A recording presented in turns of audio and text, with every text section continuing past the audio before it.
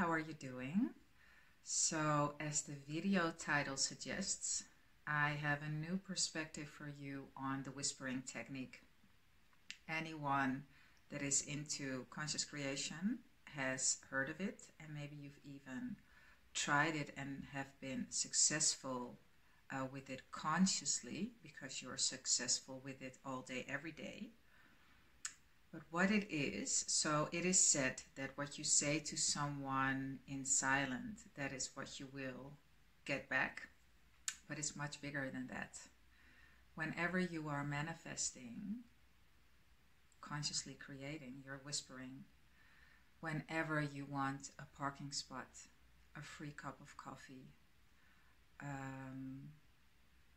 you're consciously creating a new house, a new job, a message from your specific person, you are whispering. So it's not just when you are sending the vibes and the words that you want to get back. It's everything that you do. You are energy, I am energy, we are all energy. Words are vibrations and energy. You know the Dr. Masaru Emoto experiment with the water crystals?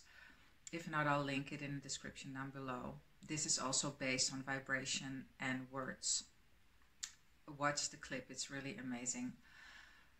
So what else with regards to the whispering technique?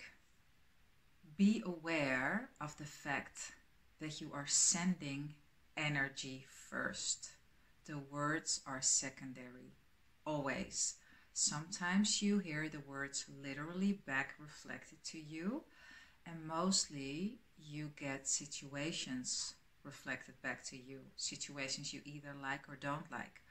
You have been whispering them, and you're whispering to yourself as well all day, every day.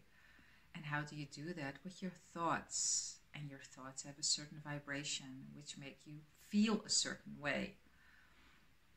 We all have been in this experience that, so either on the receiving or the giving side, that someone that really dislikes you, and you know that because you can feel it, says something very nice to you, and you can just feel the emotion behind the words, and that they're not meaning what they're saying.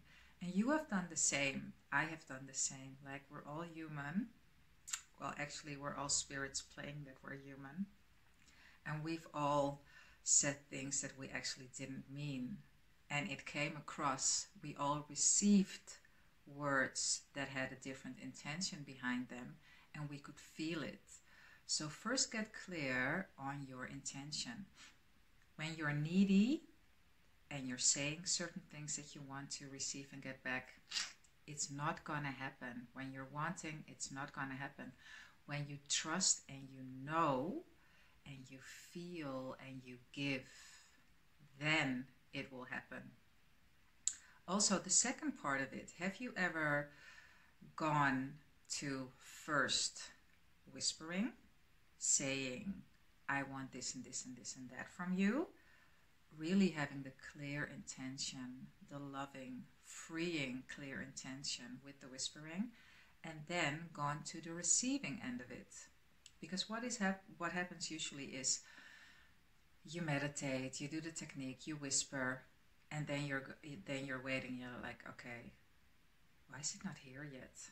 And that's exactly what you shouldn't do, because when you whisper, it is a done deal.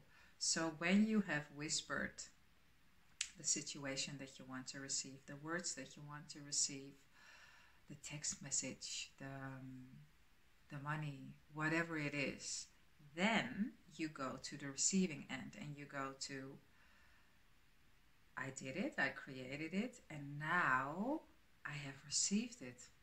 Isn't it wonderful? So it's really cool to think about this more and to realize that we are whispering all day, every day.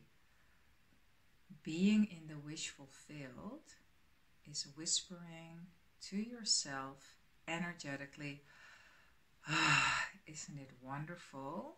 isn't it wonderful that what I have intended, that it came true? That's it for now.